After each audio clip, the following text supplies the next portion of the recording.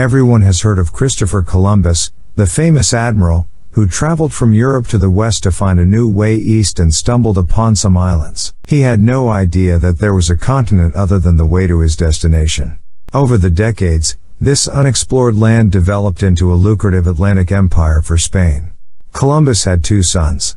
Hernando, the only illegitimate son of Christopher Columbus, Diego Columbus was the legal son of the explorer.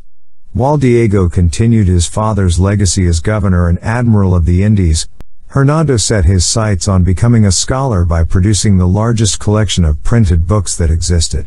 Edward Wilson Lee, professor of literature at the University of Cambridge, recently published the Catalogue of Shipwrecked Books, 2019, the only book describing the life of Hernando, the second son of Columbus, and his passion for books.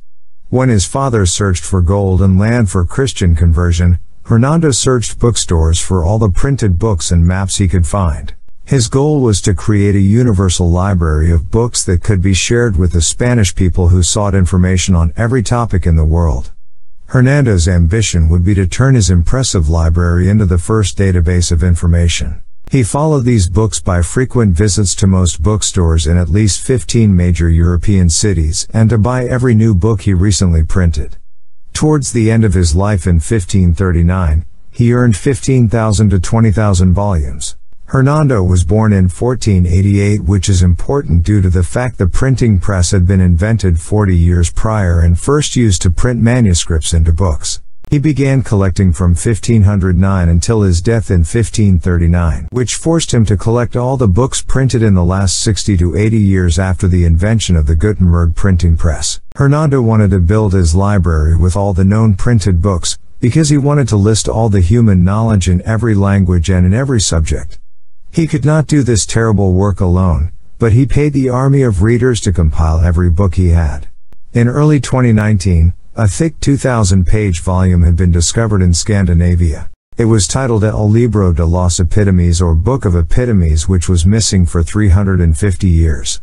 It summarized the contents of several books and classified them as a type of systematic structure. Lee believes that most of the books compiled in this collection are no longer available. It shows what Europeans read 500 years ago. Supreme website, August 2, 2019.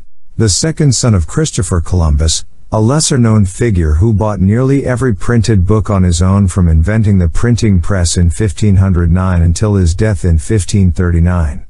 But little had been known about Hernando until Professor Edward Wilson Lee shed light on the book collector's life in his recent biography, The Catalogue of Shipwrecked Books. He found Hernando had created the original database search engine with summaries of his many books. According to the author, Hernando collected everything he could get his hands on. Manuscripts, pamphlets, in posters, everything went into his library. Guardian. 30 years later, after wandering the streets of Europe, searching for bookstores and buying everything he could not buy, Hernando died along with his books. Today only 1/4 of his collection has been stored in the cathedral in Seville, Spain since 1552. Many were stolen, and the floods damaged others. But even today's volumes of the average-sized library contain much more books. Hernando collected a new world of many books and tried to maintain his father's honor. While Hernando's father, Christopher, explored the parts of the New World that Spain soon claimed to be part of an empire, Hernando discovered the books he dreamed would become an empire to learn from.